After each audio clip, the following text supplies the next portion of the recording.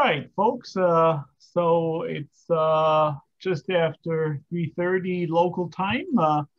It's my great pleasure to welcome Andre Bauer from the University of Ljubljana, who will tell us about synthetic mathematics with an excursion to computability theory. Andre, take it away. Thank you. Thank you for the invitation. I'm delighted to have this opportunity to speak at your seminar, and hopefully one day I can also visit. I haven't traveled much around down the middle of the US. I've been mostly on the East Coast when I studied in Pittsburgh. I've been to the West Coast a couple of times, but I mostly just flew over Midwest, except for Urbana-Champaign. Okay, anyhow, so today I'd like to speak about synthetic mathematics. So maybe the first thing to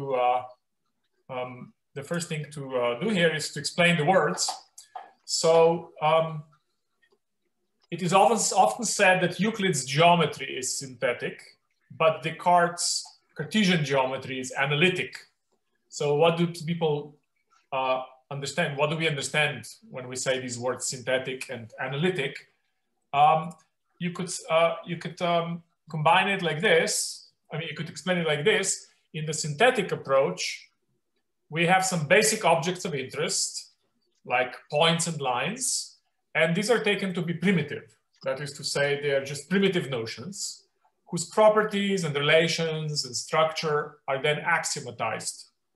So in particular, in synthetic geometry, for instance, in the plane, it's important to note that a line is not seen as a set of points because there are no sets. There are just lines and points and then maybe circles or some other shapes.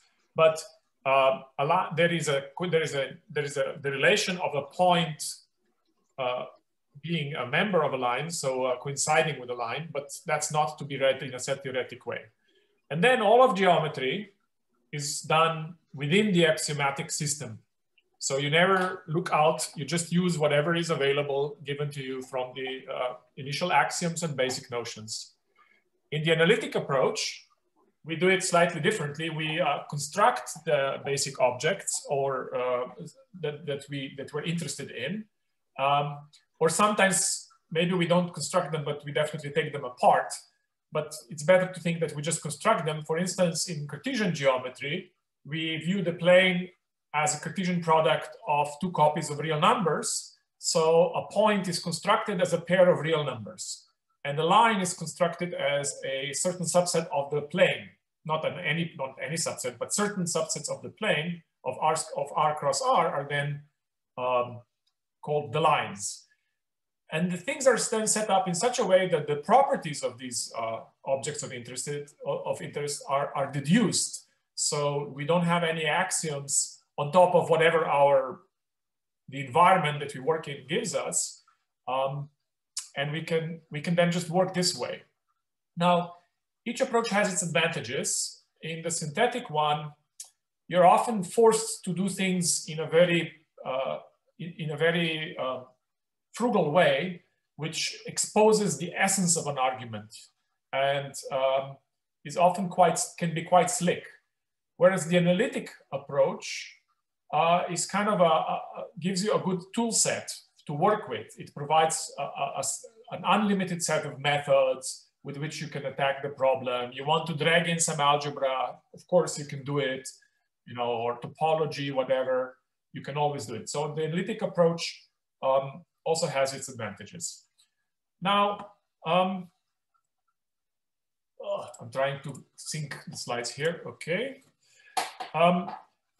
We would like to, so the Euclid's geometry is about a single structure. It's just about the Euclidean plane.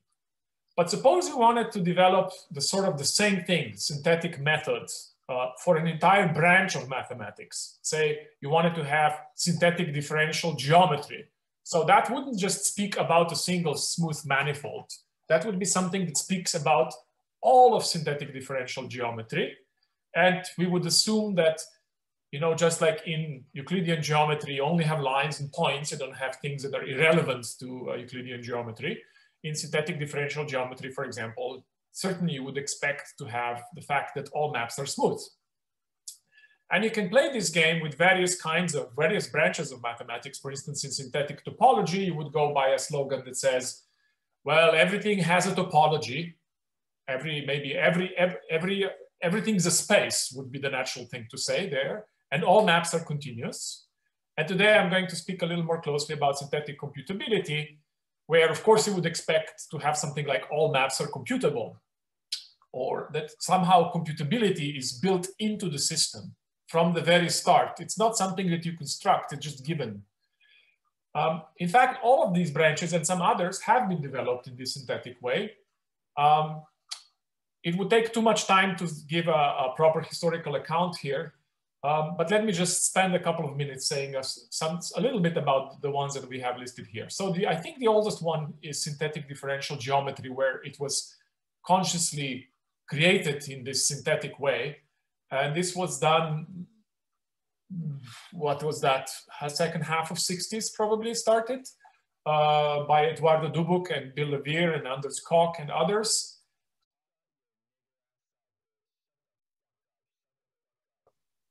Okay, we have a Zoom bomber. Hi, can I ask you a question? Sure. I just want to get a sense of what you mean by synthetic versus I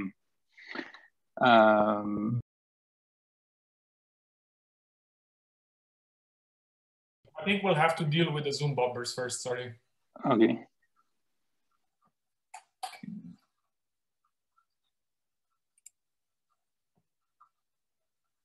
Maybe you'll have to, Stefan, you are muted. If you're talking, we can't hear you. But if this goes on, then there are a couple of things you should be doing, which okay, is... so sorry, I just removed the person. I think I identified the person, sorry. Okay. Continue, okay. please, sorry. Thank you. Okay, so can I continue with my question? Sure. Please, sorry. Okay, so for example, let's take a look at Birkhoff's axioms for planar geometry. This is the set of postulates for planar geometry where he does take lines and points to be undefined entities, but then he introduces the postulate of angle measure, the third postulate, and he talks about continuity over there. He assumes continuity. So a situation like this where you have purely synthetic entities like points and lines in the classical sense, and then all of a sudden you drop this continuity, basically assumption of real numbers and all that stuff. What is your take on it? Is this synthetic or is this analytic, or is it a hybrid of the two? Okay, I'm actually going to discuss this point. Namely, the question, as I understand it, is that in fact, to reasonably work, you need a good enough expressive language. So you cannot really get away with just points and just lines. You want more than that.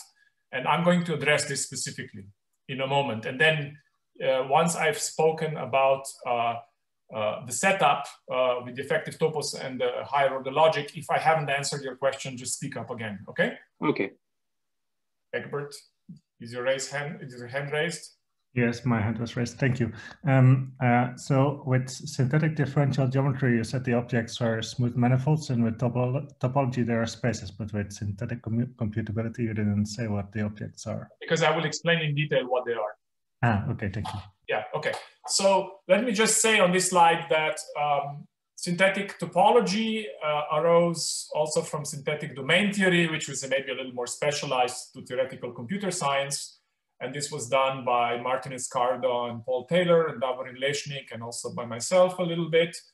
And it builds on work done in the 1980s on synthetic domain theory. And I'm going to speak about synthetic computability.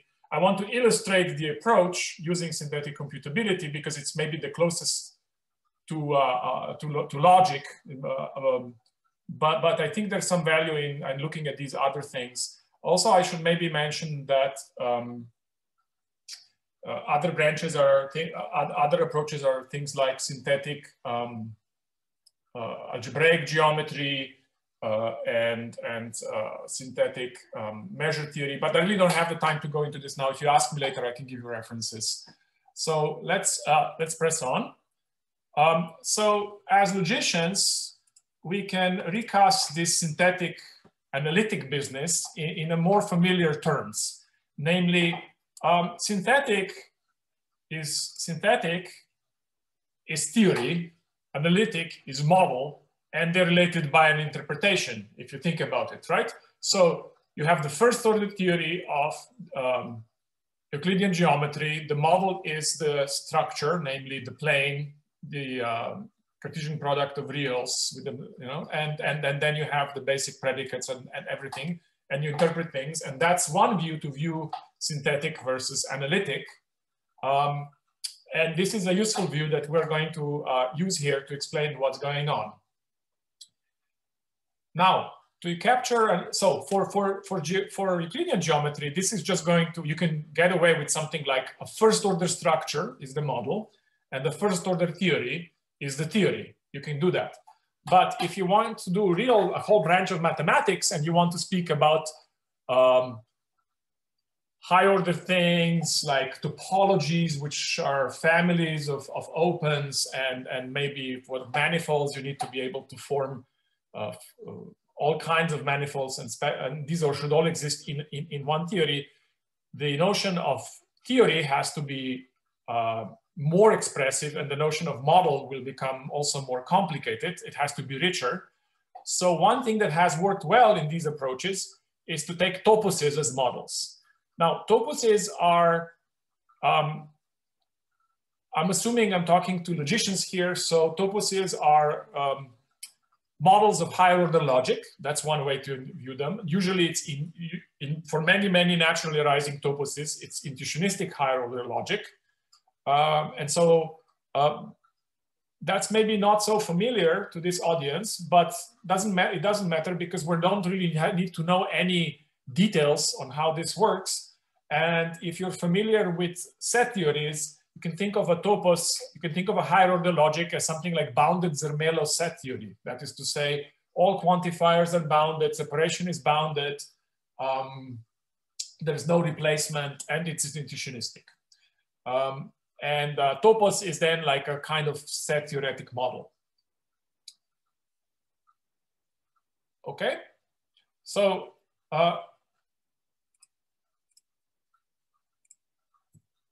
how will this work in our case? So we're going to use the effective topos, which was discovered by Martin Hyland in the 1980s. And there was a specific search for this topos. People expected it to be there.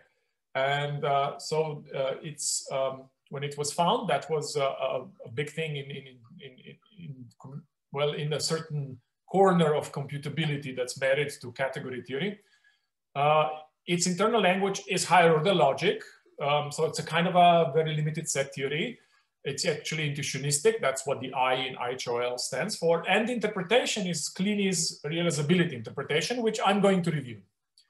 But before we look at a closer look at these ingredients, let me explain what our method will be. Okay, so here's the typical method on how you start, how you do the synthetic thing, at least how you get started.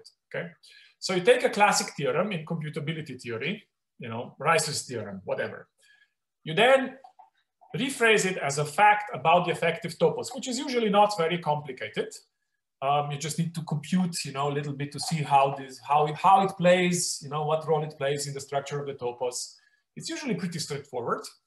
And then you reverse engineer the fact about the effective topos so that you find a statement such that if you interpret it, it expresses that fact.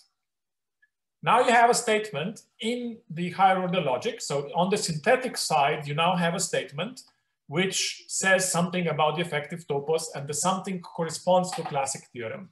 Usually this first statement that you find is kind of clumsy, is not very nice, but then you have to think about it. So by the way, the first three steps are more or less just technique. It's just about being used, knowing enough computability theory and being able to work with the technical details of the topos and the realizability interpretation. But then the real synthetic part starts, because now you work synthetically on the synthetic side, so axiomatically using only your higher order logic, and you try to massage your statement into usually something more general and more abstract, which however becomes a lot more succinct and it exposes the essence of what is going on. And I'm going to show you examples of this. And then, of course, after that, you want to give a nice synthetic proof. You want the proof to be, again, abstract and conceptual, and you don't want to just copy and reverse engineer the thing that people do with Turing machines. In fact, we're never going to, the idea is never to never mention any Turing machine or computation or anything like that, just to do what people would consider straight math, although unusual math, but ordinary math in the synthetic world. So this is just an intro where we're going to show you examples of this. Okay, so what's this effective topos business? It's a bit complicated to describe. If you have never seen it, then there would be a probably little point in trying to explain to it, unless you're quite familiar with intuitionistic models of set theory or things like that. But luckily, I don't have to explain the entire effective topos to you. For most purposes and for your intuition, it's enough that I explain a particular full subcategory of the topos, which is called assemblies. And this is a very intuitive structure. The assemblies are very intuitive, and I think it's just generally good to know about them. So here's what an assembly is. It is quite literally the formal expression of the idea that mathematical objects can be coded with numbers. It's just that, okay? So let's have a look. So an assembly A is a set A together with a relation, and this is the coding relation, and there are various ways to express the coding relation, and here's one. So the coding relation relates numbers to elements. So when we say here, when you have n, and then this relation x, we call this n realizes x, or sometimes we say n implements x, or n codes x. Think of n as the Gödel code of x. So that's the common idea here, is that this is just Gödel coding, formalized a little more carefully than what you would normally do, and done in a sufficient generality so that we're going to get a nice category out of this. One requirement that we have is that every element has to have at least one code. So this is this, right? For every element, oh, sorry, this should be, oh, I have that. I can do these things. So here. Every element has to have at least one code. And notice that we allow X to have many codes. So there could be many numbers that code the same thing. Like for instance, many numbers code the same partial computable map. We also allow something that is slightly unusual from the traditional point of view, which is that a number may code several elements. That's a lot more, that's unusual, but we allow it and it's useful, and we'll see why it's useful. So the only thing we require is that every element has to have at least one code. There is a corresponding notion of a morphism, which I call here an assembly map. Often it's called realized map, which is a map it's just a function on the underlying sets, which is tracked by a computable map. What does that mean? So that means we can find some computable map, here it is, which does to realizers whatever f does to elements. So if I take some, so if n is the code of x, then this phi k has to compute a code for f of x. So the computable map that tracks f does whatever f does at the level of realizers. And I think both of these definitions are quite natural and are used, maybe not explicitly, but definitely this sort of thing is always used in computability theory. So I think it's nice to formalize them. Yes? Andre, can I interrupt for a second? So, sure. I mean, this looks very much like the Russian theory of numberings. Oh, thank you. Yes, I was going to mention that. This is a slight generalization of the Russian theory of numbered sets by Ershov. He has an additional requirement, which is that a number can realize at most one element. If you insert here also the requirement not only that for every x there exists an n, such that n realizes x, but if n realizes x and y, then they must be equal. Then you get precisely numbered sets. No, actually, so that's actually Freeburg numbering. I mean, that's a special kind of numbering. Oh, wait. So numbered sets are the total numberings, right? And then you have the partial numberings. And so right, partial numbers where you get a subset, but what you have as assemblies precisely what the Russians call numbering. Maybe I've seen many numbers. I've seen several.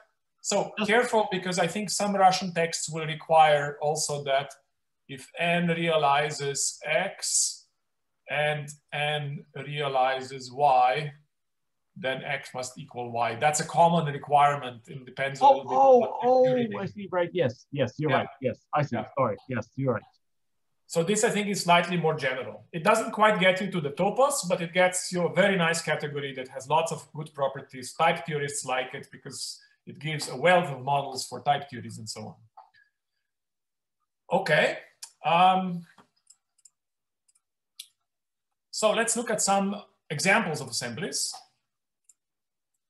So first of all, the usual objects that arise in computability theory are easily expressed as assemblies. For instance, the natural numbers are, well, just the natural numbers where every number is realized by itself. There is nothing to discuss here, right? Or if you take computable maps, which in the effective topos will be exactly the exponential n to the n. So it will be this will be the object of all maps from n to the n in the topos. You take the total computable maps are, in memory of them being called recursive a long time ago. So you take the computable maps n to the n, and then you just, as the realizers, you just take the standard coding, which we say, f is realized by n if the nth partial map is the map f. You could also enumerate computably. You can also present computably enumerable sets as an assembly. And again, it's a very familiar thing. You just take all the computably enumerable sets, and then the coding is the standard one that you would expect. And these are reasonable definitions, and they will be used in what we do. So slightly more unusual is this ability to code for the same number to code many elements. And here is the extreme such situation. You take any set X, and then this nabla X is the assembly whose, it's the set X, but its computability structure is trivial. That is to say, you let every number realize every element of X. Yes? So this looks ridiculous at first, but it gives a nice functor from sets to the effective topos and to assemblies, actually. And so this is a subcategory of the effective topos. So it gives a nice functor. It has an adjoint and so on.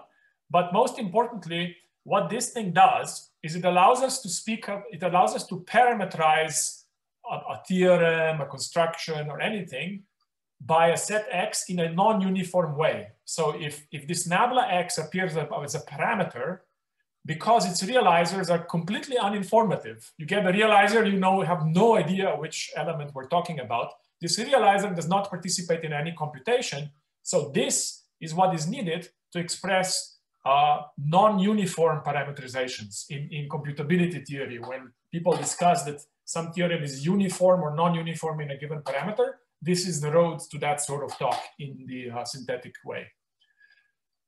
Okay, questions? Okay, so let's see. Next, let's have some observations about two-element assemblies. Now, there's just one, up to isomorphism, there's just one two-element set.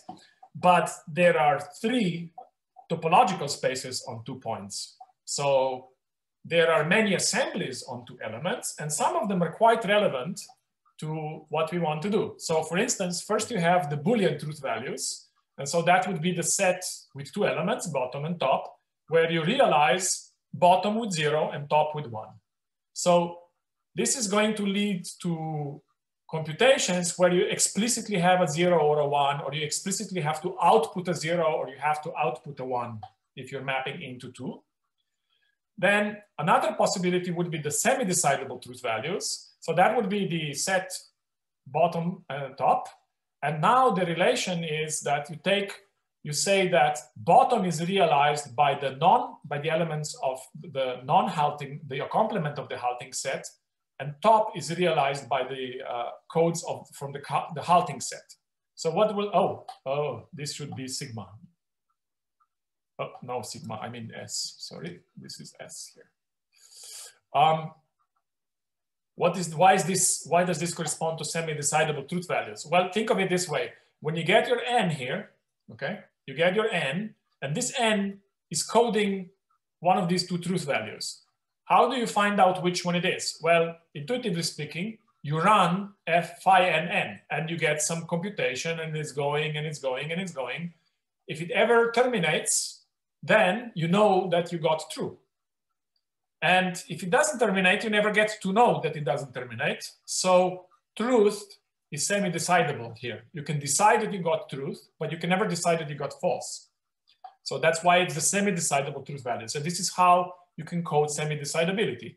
And then we have the classical truth values, which is where we would just use nabla2, where we have no information on the coding. So you get the number, you have no idea what truth value it's coding.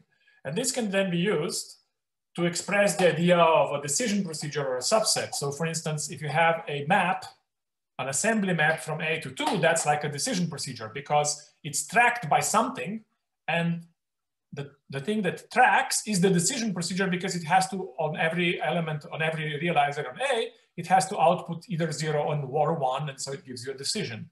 Whereas the semi-decisional procedures correspond to maps from A to S because these, when they output something, they output a code of a computation, and then, you can run the computation and try to observe that it terminates, and then it's true. And so you get precisely the semi-decidable things. And then, of course, if you go from A to nabla2, that's just like arbitrary subset, any set theoretic function, because you can realize that by a machine that just always outputs 42 or whatever, because it doesn't have to witness anything. And in fact, it's a nice exercise to figure out how many two-element assemblies there are, and there are many. And they correspond to a well-known notion of reducibility in computability theory. Okay, so let's look at the logic. This is the realizability interpretation of inductionistic logic. It was first given by Kleene, who was essentially formalizing the Brouwer-Heitinkel-Mogorov of the meaning of constructive logic, and he was using recursive functions and recursive computability theory to do it. So in this logic, instead of explaining what it means for a statement to be true, we explain what it means for a number to realize a statement. And then the truth value of a statement is the set of all of its realizers. And so if the set is empty, that means the statement is invalid. If the set contains some numbers, then it's valid because it's realized by those numbers. But there is an additional structure here because it may be quite important what this set of realizer looks like, especially when the statements start to interact with each other. So how does this work? I don't know if we have to go through all of these, but it's essentially really is just the BHK interpretation. So for instance, how do you realize a conjunction? Well, you code, this is a coding function for natural numbers. You pair together two realizers, one for M, one for psi. And then this disjunction here, you explicitly tag a realizer with 0 or 1 so that you know whether you're realizing the first or the second disjunct. And because you're doing this, this is going to give us a sort of a computational meaning to disjunction, where you actually, when you're realizing a disjunction, you're deciding which of the two disjuncts holds because you're outputting either 0 or 1, and you're giving a reason for why the disjunct holds. It's not just which one holds, but also why it holds. That's the M. And then this phi psi implication is realized by code of a function which converts realizers of phi to realizers of psi. And existentials, in a similar way to the disjuncts, have to produce an explicit witness for the existential witness. So you have to produce a number that codes something that exists. And so this number then informs you of what is the thing that exists.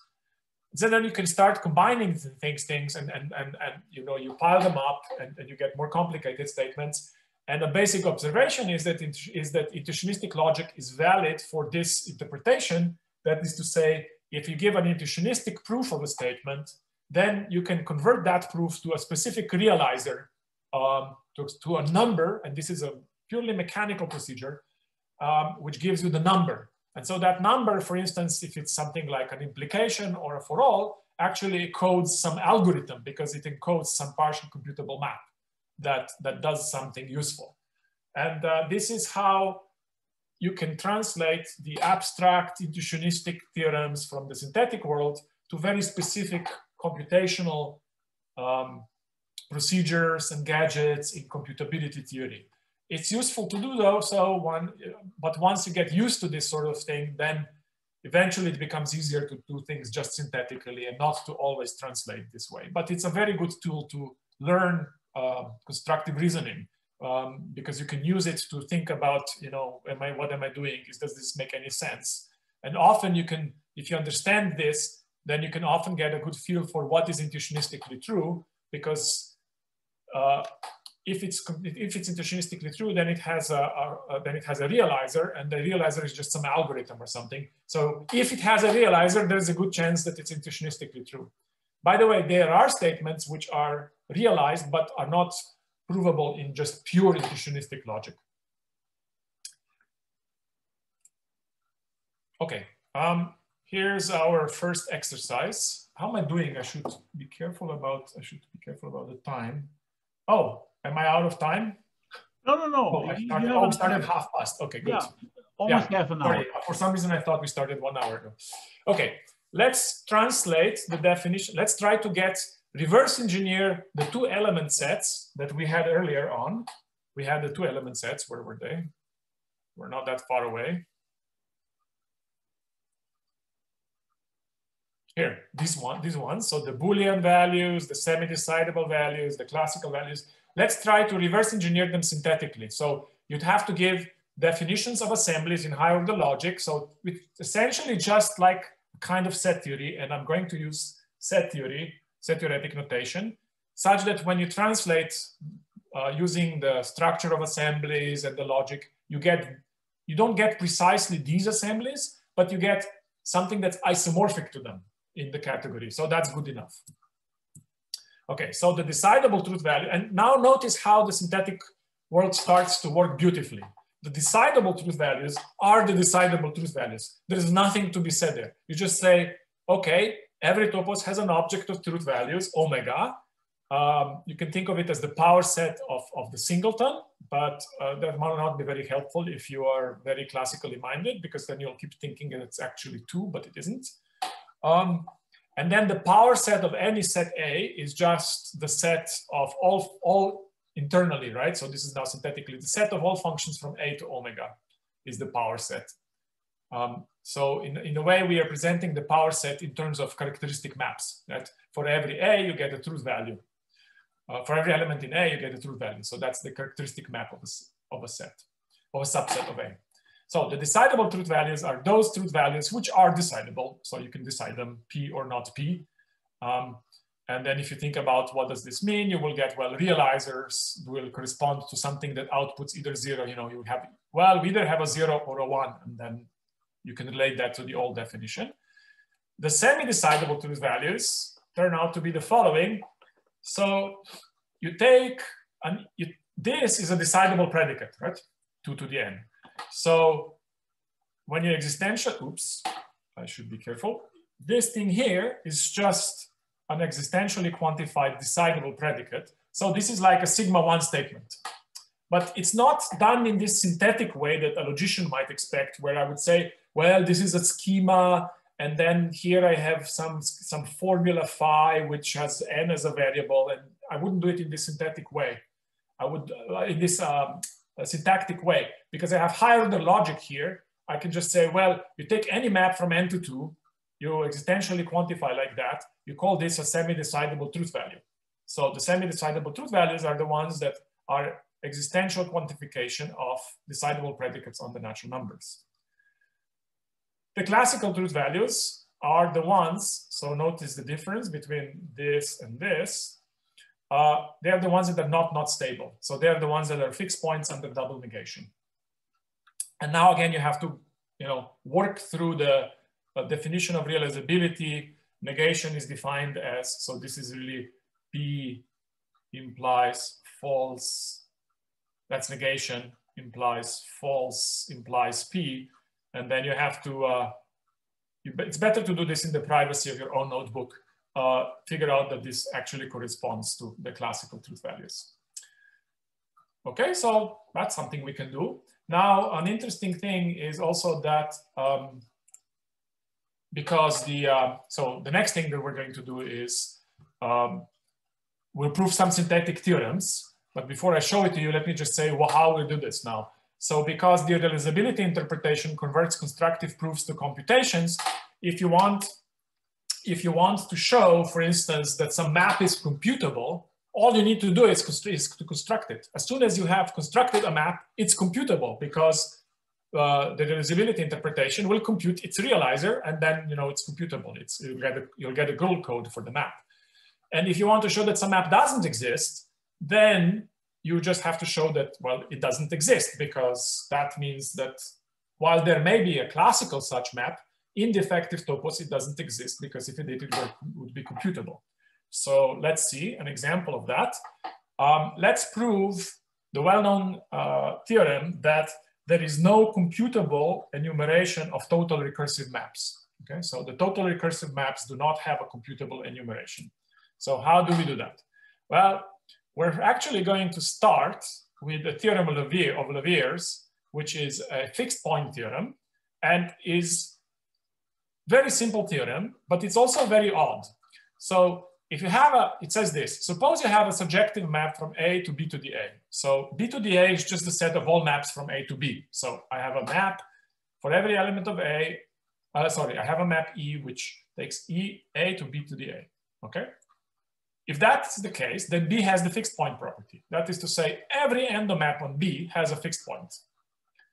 The proof is the essence of diagonalization. I'm not going to go through the proof now. It's 3 lines, and it's just diagonalization. You just play games with this E, and you self-apply E to the Y, and then magic, diagonal, la, la, la, you get a fixed point. Is not a complicated proof. Observe that it's intuitionistic, therefore it holds in the effective topos. It holds in our synthetic computability world. Okay, so what's this good for? Well, one possibility is this: if B has a map that doesn't have a fixed point property, so the converse, if B has a map that doesn't have a fixed point property, then such a surjection cannot exist. So this gives us immediately, there is no surjection from N to the N. And you have to compute what surjection means in the effective topos, and it means effectively surjective. That is to say, you have a map which goes from N to the N, but you can also compute, you can realize the statement that for all X in the codomain, or for all Y in the codomain, there exists something in the domain that hits it. But in any case, this now holds for the simple reason that the successor map does not have a fixed point. And now if we unravel all of this, we're just going to get usual proof that there is no total computable enumeration. There's no computable enumeration of total computable maps. So that would be an example of a theorem that you can do synthetically. And notice we haven't actually used any axioms here. Okay, so here's another one.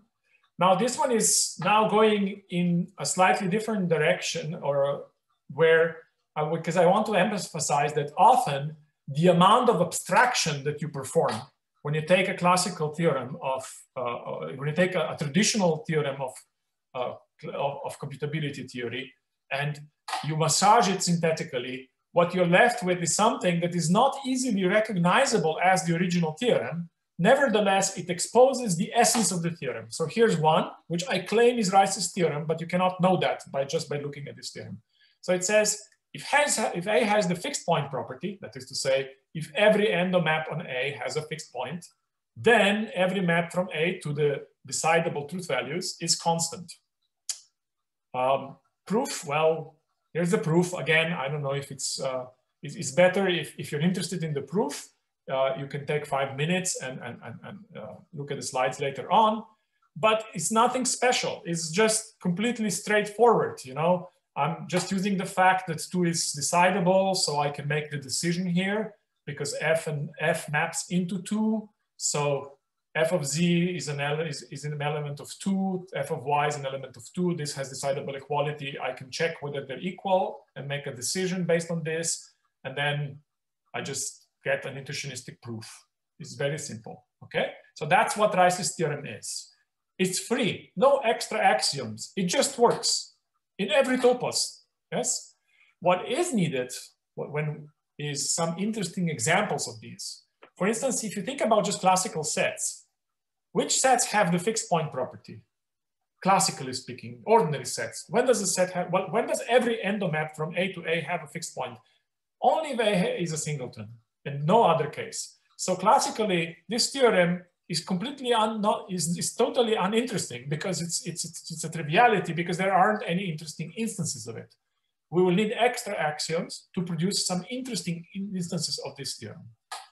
So this is a common theme that often you can prove a theorem which is very general, but then to show that it has some interesting instances, you need some extra axioms.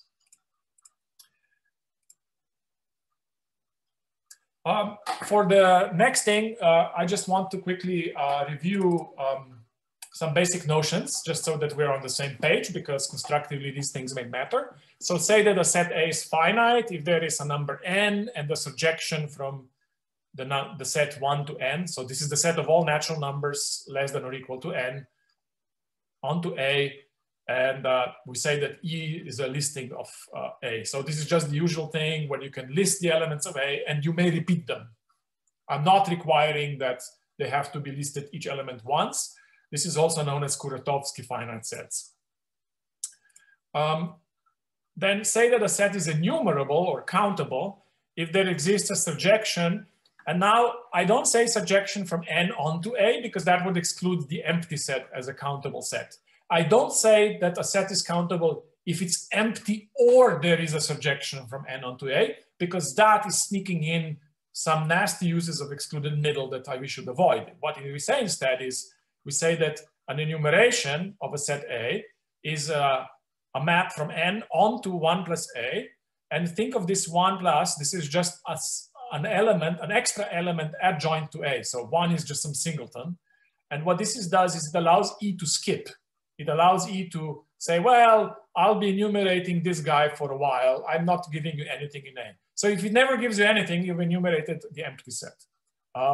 But that's a very useful technique, and is also very useful. It's something that is known in computability theory, is namely this idea of skipping, where you are skipping or stuttering more often, where you're repeating an element.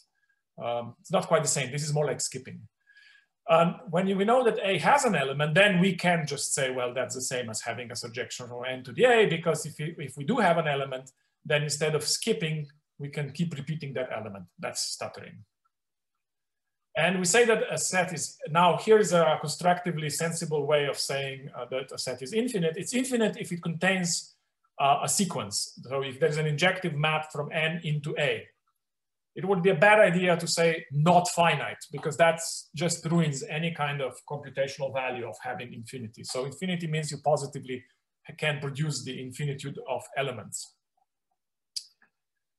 Okay. It will also be quite useful to work with multi-valued maps. So a multi-valued map is just a map that may return a set of results. So it doesn't return a single result. It just returns a set of results. And this set has to be inhabited. That is to say, for every X, there is at least one result. And I'm going to write this double arrow to mean I have a map. This is the same thing as a total relation, because you can think of X is related to all the elements of f of X. So there is an easy correspondence here, but it's slightly more convenient for me to use the total maps.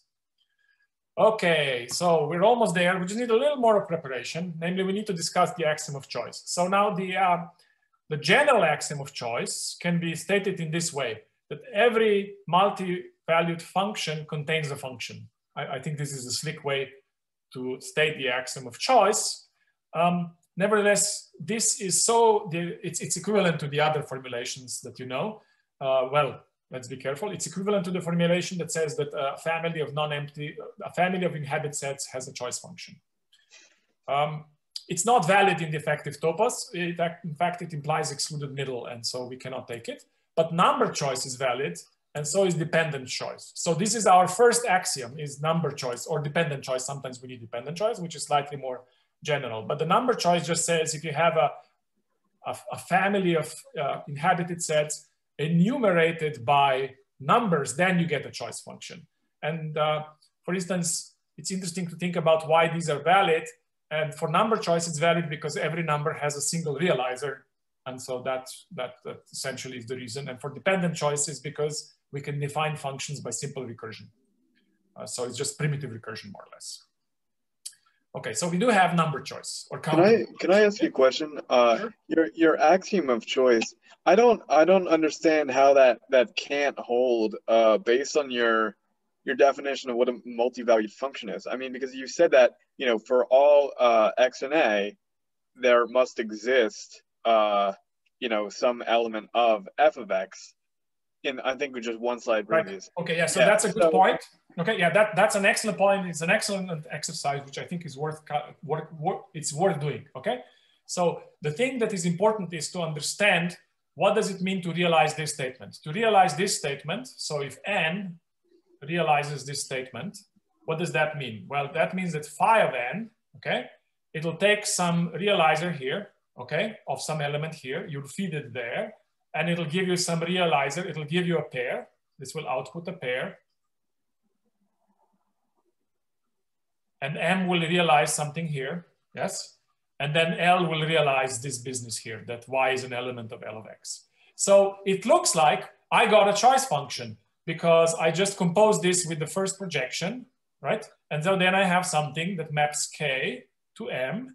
And that definitely looks like for every A here, right? I can realize a choice function because I get a computable map, which is taking these Ks to Ms, right? That's why it looks like it's okay. But unfortunately, or fortunately, there is an additional requirement. When you have F from A to B, if you want to realize it, so if suppose this is realized by what's a number I haven't used yet, R, yes? It turns out that what you also need is you need to respect equality. That is to say, what could happen here is, suppose I have here an X and both K and K prime realize X. Well, then this procedure will give me M and M prime. But M might realize an element Y and M prime might realize some other element Y prime. Whereas this will never happen here. Here, if I have X and it's realized by M, then R will take it to some M, to some L. What is it? K, sorry. If this is K, this will realize it. This, you know, R will take it to some M. This is phi RM. And then if I take K prime, another realizer for X, it will give me some M prime. But because F is a map, it takes X to F of X, these will both necessarily realize F of X. You see? So a realizer for a morphism respects the equality. A realizer for a for all exist statement need not. It could give me different realizers for different elements, even though I fed it the same, even though I fed it realizers for the same X. Does that answer your question? This is the essential reason why you don't get choice. Yes, thank you. Somebody mentioned that this is pi RK here. Okay, this is getting beyond anything legible here.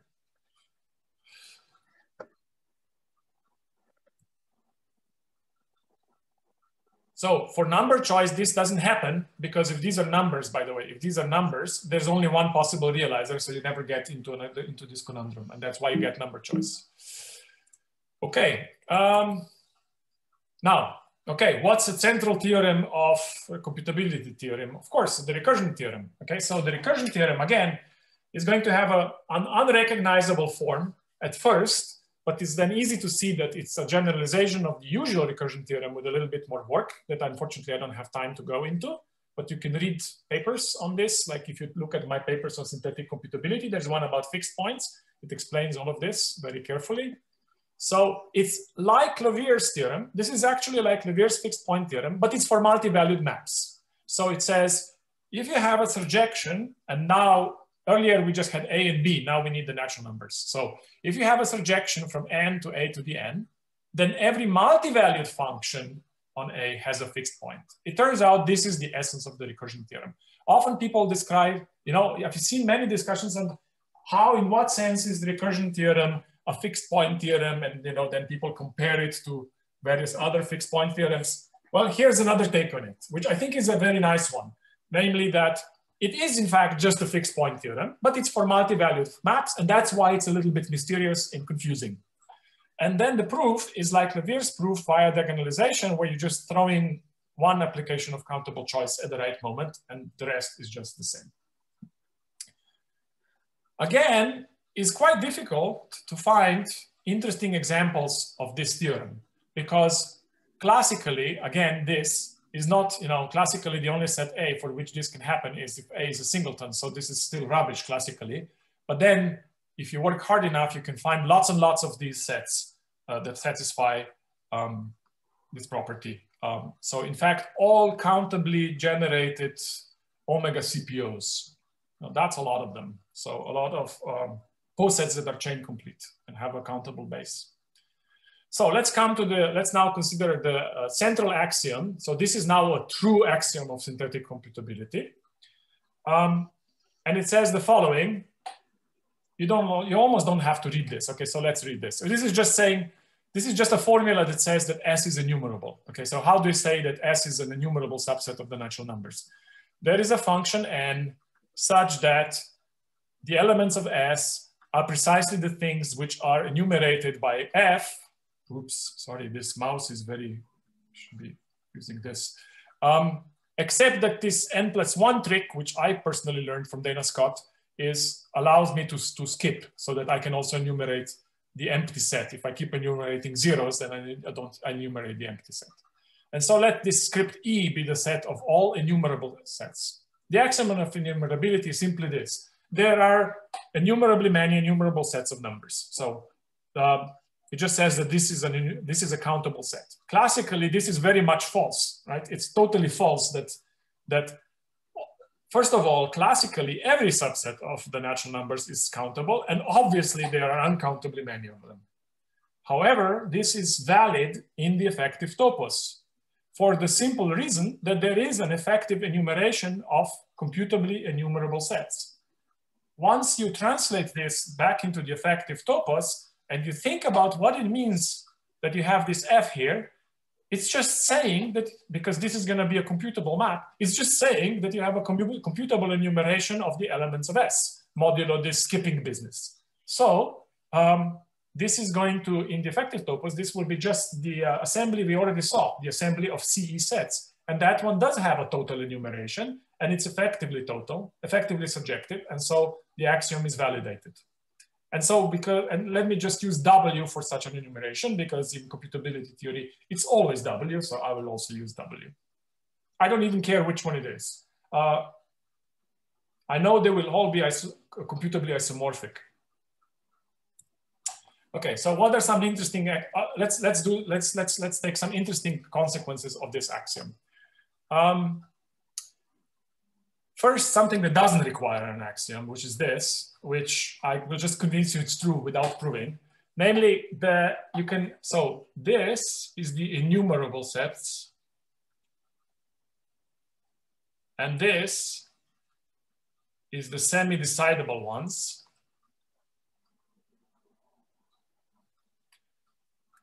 A student of computability theory, of course, will learn very early on that that's the same class of sets. The ones that you can computably enumerate are exactly the ones that you can semi-decide. So it shouldn't come as a big surprise that in the effective topos, these two sets are isomorphic. You can also just prove this synthetically, and it's a nice exercise, and you will have to use number choice to do it. But it's not hard at all. So that's good. But now we have an interesting property, namely both S and E have the fixed point property. That's just Navier. Let's see.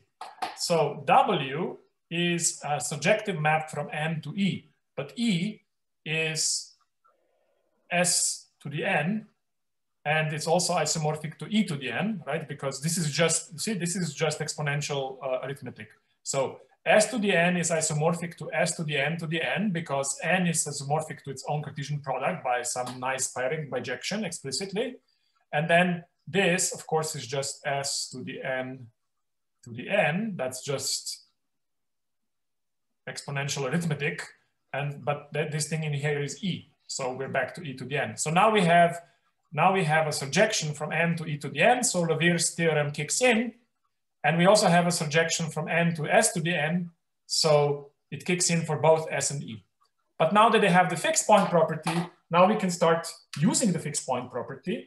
Moreover, because this is N, we have the recursion theorem. So now we suddenly have the recursion theorem. We have Rice's theorem. We have lots of, now we're starting to get interesting examples of the classic, of the traditional, of the well-known theorems. So they apply to E. This S is usually not thought of as an object in computability theory because it's a silly two-element set which encodes semi-decidable truth values, but it's quite useful to operate with it directly. So for instance, this is one thing that you learn when you do things synthetically, is that there are these tiny little simple objects which are very useful, but they're used all the time implicitly in the traditional arguments. They're just never made explicit. They're just never, they never earn the right to be first-class citizens, but they should be. Okay, now we can prove that the law of excluded middle fails. So the law of excluded middles just says that all truth values are decidable, so that 2 equals omega. Okay, so why is this not true? Well, because because 2 decidable things decidable truth values are a subset of the semi-decidable ones, which are a subset of all of them, but only the middle one has the fixed point property, because these two don't, because negation doesn't have any fixed points, and it maps from 2 to 2, right? Negation from 2 to 2 doesn't have fixed points, so 2 doesn't have a fixed point property, and also the same goes for omega. Negation doesn't have a fixed point on omega. If you try to do negation doesn't have a fixed point on semi-decidable values, this breaks, because if you take the complement of a semi-decidable set, you're not going to get a semi-decidable set, so negation does not map from S to S. Okay, so here's the last axiom that we need, which is Markov's principle. And here I would like to also show you how the axioms themselves take a synthetic form. So the traditional form for Markov's principle would be something like this. If a binary sequence is not constantly 0, so what is a binary sequence? Well, a binary sequence is just a map from the natural numbers to 2. So just some infinite sequence of zeros and ones. So if a binary sequence is not constantly 0, then it contains a 1. Clear enough. In the logical form, it says if it's not true that for all n, f of n equals 0, then there exists an n such that f of n equals 1, something like that. Synthetic, so this says, you can rewrite this into not exists n f of n equals 0. Sorry, you can rewrite it like this. It's an equivalent form. And you see that this is just the removal of a double negation. So this is saying semi-decidable, see, this is a semi-decidable truth value.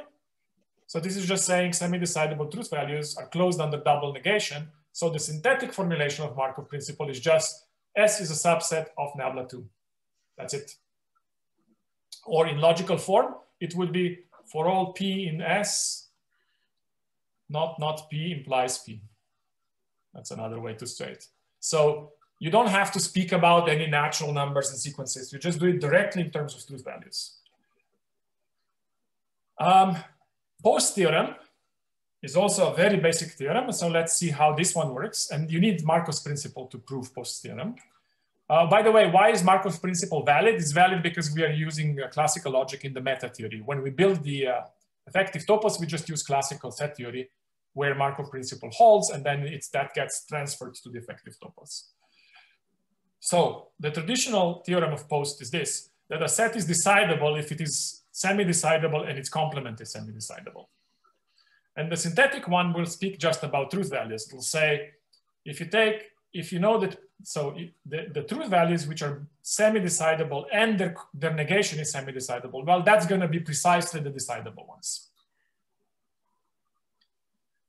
And then using Markov principle, this becomes an exercise in fiddling with truth values and higher order logic. It's not even higher order, it's just first order. Okay, so let's see, how am I doing? Ooh, yeah, I'm running slightly over. So let me finish with some remarks about reducibilities. So you can do lots of other interesting theorems, like, you know, you can prove that there is a set which is neither finite nor infinite, which is a synthetic way of saying that there exists an immune set. You can do lots of these things, but let's look at many-to-one reducibilities and Turing reducibilities. Okay, so for many-to-one reducibilities are easy. Okay, so the synthetic definition, would go somewhat like this. A many-to-one reduction from some set S to some set T is a map which just such that S is the inverse image of T, right? You don't have to say computable here because everything is going to be computable anyway once you interpret it in the effective topos. So you just say, well, many-to-one reducibility looks rather boring here. Nevertheless, you can still prove interesting theorems about it. And also this immediately suggests that there is absolutely no reason why we should be limiting retention to N, right? Why would we? So N is really like the set of realizers. Traditional computability theory always just works with the realizers with bare hands. But really, in the background, every computability theorist will think in terms of something like assemblies, except they're never made explicit. So you could just have many-to-one reducibility for arbitrary subsets. You say, I have a subset S from A of A and a subset T of A, and then a map R is a reduction from S to T if S is the inverse image of T, and that's it. And then, for instance, you can show that there exists a complete, a many-to-one set, which a set which is complete, many-to-one complete for the C's, for the enumerable sets, and it will be what you think it is, and the proof is going to be the usual one, and it's just totally straightforward, like it is in the usual proof. Okay, so let's finish with Turing reducibilities. This I consider an unfinished topic, and I know how to give a definition of reducibility, Turing reducibility, which I'm fairly happy with. It's maybe not as synthetic as I'd want it, but I don't know yet how to nicely synthetically prove that there exists incomparable degrees. So the definition is essentially domain theoretic or order theoretic. So say that a poset P is chain complete if every increasing sequence has a supremum or just an omega CPO. It's directed complete if every directed subset has a supremum. And of special interest are such sets which are generated by a countable set. So if you have an enumerable subset, which by the way also has to have decidable equality, that's a little detail, then we say that this is a base if in the case of omega CPOs, every element is the supremum of a chain, and in this case of D CPOs, every element is the supremum of a directed subset of B. And these are very nicely behaved. And let's just, and with these, we can speak about oracles. So let's try to speak about oracles. Now, the important thing is to realize that we need to speak about partial oracles. And if you look at how proofs in Turing reducibilities work, it makes a lot of sense to have partial oracles. So the set of partial oracles is going to be pairs of sets S0 and S1. So pairs of sets of numbers, which are disjoint. And so what you can think of is that you can think of this as an oracle. On S0, it's saying no. On S1, it's saying yes. And if you feed it some number which is neither in S0 nor in S1, then it just diverges and your program diverges and you crash. So that would be a reasonable notion of partial oracle. This is to be, okay, so it turns out that a related notion is going to be Plotkin's domain. It's called T omega traditionally. So just take this as an unexplained notation, why anybody would use this. And it's the same thing, but you insist that the sets S0 and S1 are enumerable. These are not really oracles because these sets are enumerable, so you can just enumerate them yourself because, you know, computably, if you think computationally, this means they are computably enumerable. So these are just pairs of disjoint computably enumerable sets. Nevertheless, it's a useful thing to have. Okay, so now here are some observations. First of all, obviously, the Plotkin's domain is a subset of the partial oracles. These are not really oracles because, you know, these will just give you, you could compute them. These are sort of trivial oracles. O is a DCPO, whereas T omega is an omega CPO. And they, in fact, do not coincide because not every subset of N is enumerable. And they have a common base. They're countably generated by disjoint finite subsets. So you can take finite disjoint sets, and those would be like finite oracles. And everything is generated by them because every set is a union of its finite subsets, and every enumerable set is a union of an increasing chain of finite subsets. It's interesting to observe what the total oracles are.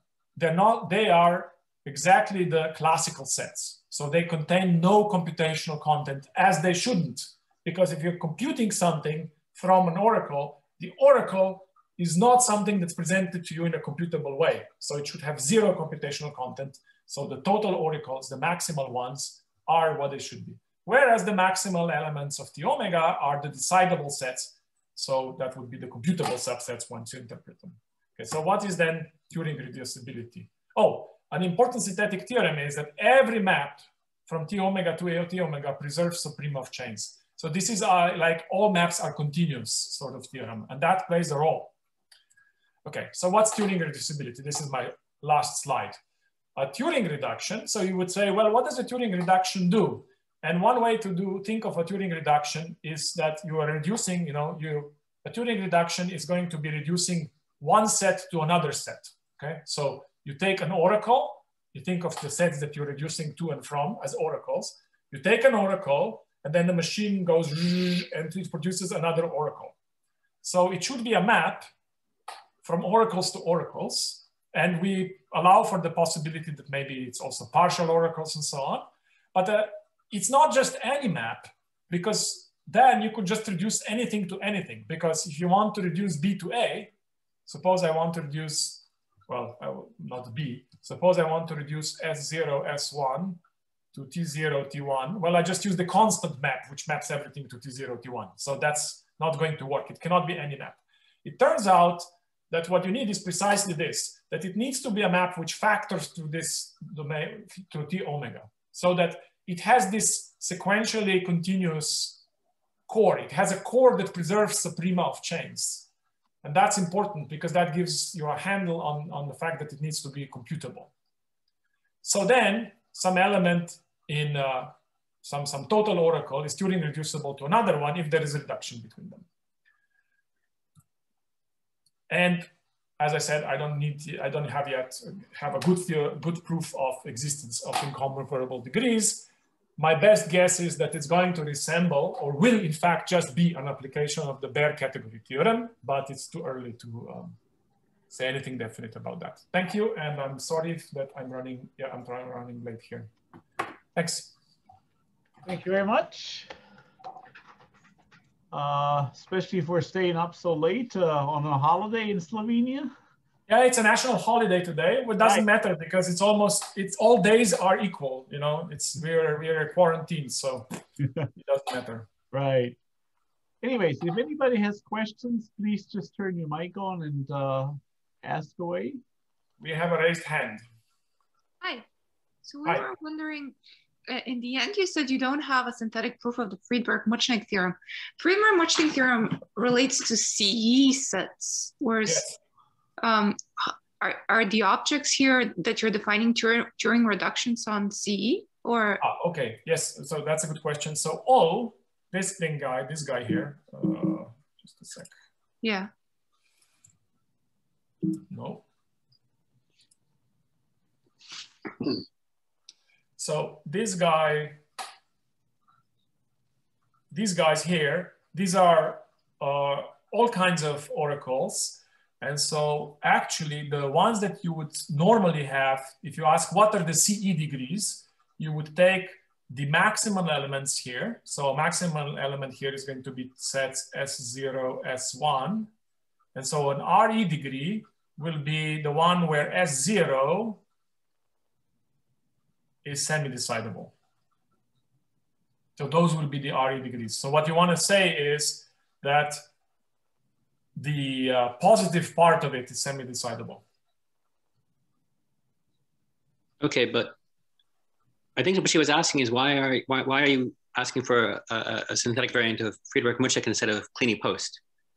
Oh, maybe I'm thinking, oh, both. Well, you would want both, right? Kleene-Post just gives you some incomparable degrees, right? Yeah. Whereas and that one gives you incomparable C degrees. So right.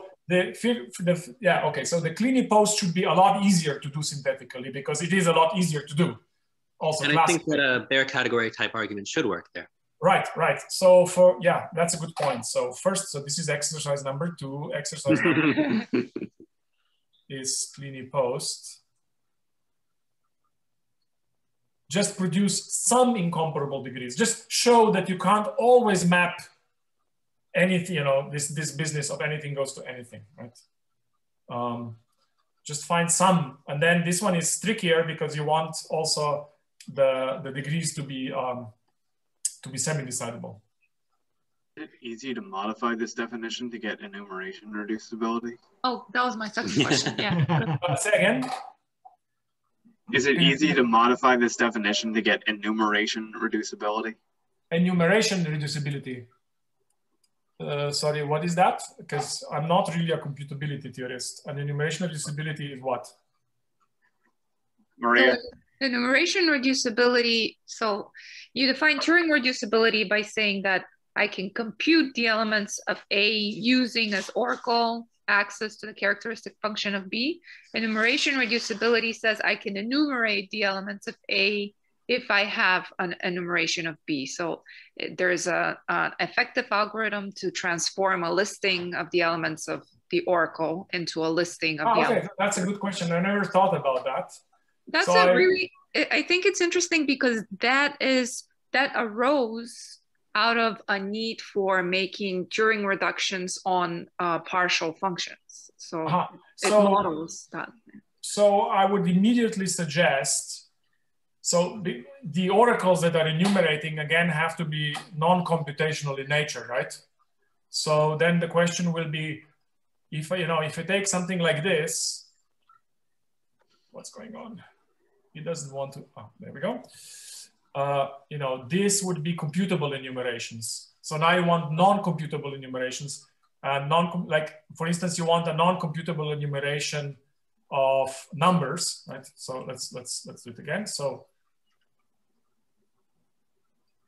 that would be like an enumeration of numbers. So if you do something like this, that's a non-computable enumeration. That could be like any set theoretic map from N to N.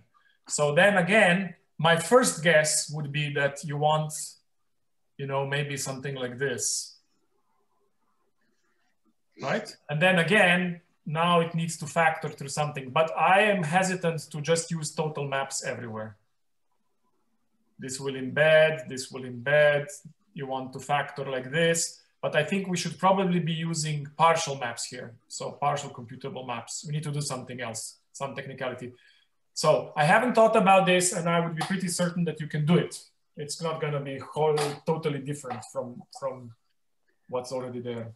I suspect that it would be, it's closer in spirit to the models you're working with, these DCPOs. I think Dana Scott's his D omega or whatever, he came up with this internal language where the operations definable in his language are exactly these enumeration reducibility operators. So. Well, that's another way to do it, where you sort of have a weak theory, and the weak theory can define precisely the objects of interest. Here we have a very rich theory, which is higher order logic, but we want to make sure that our model sort of has just the right objects. So I think what you're suggesting is likely quite useful, but I think is in a different style from this.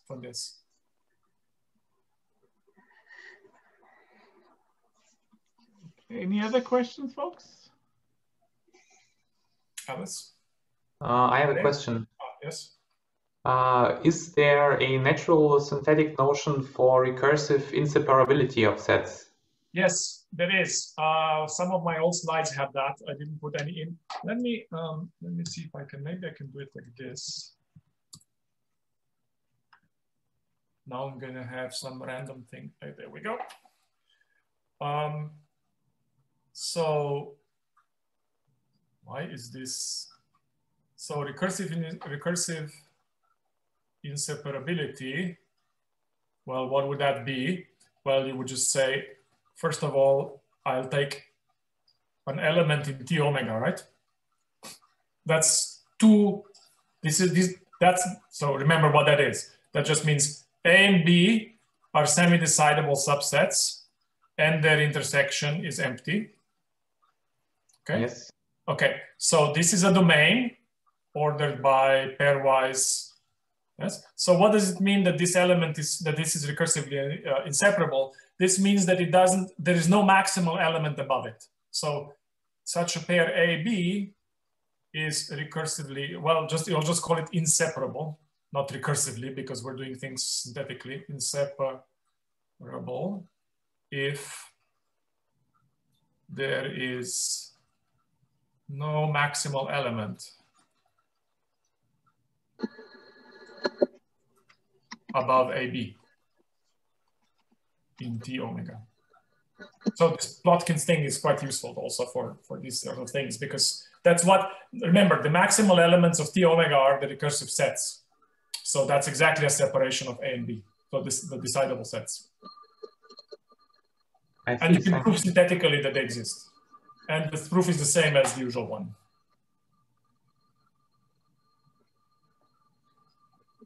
Thanks. Any other questions?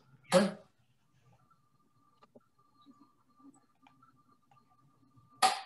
If not, let me stop the recording.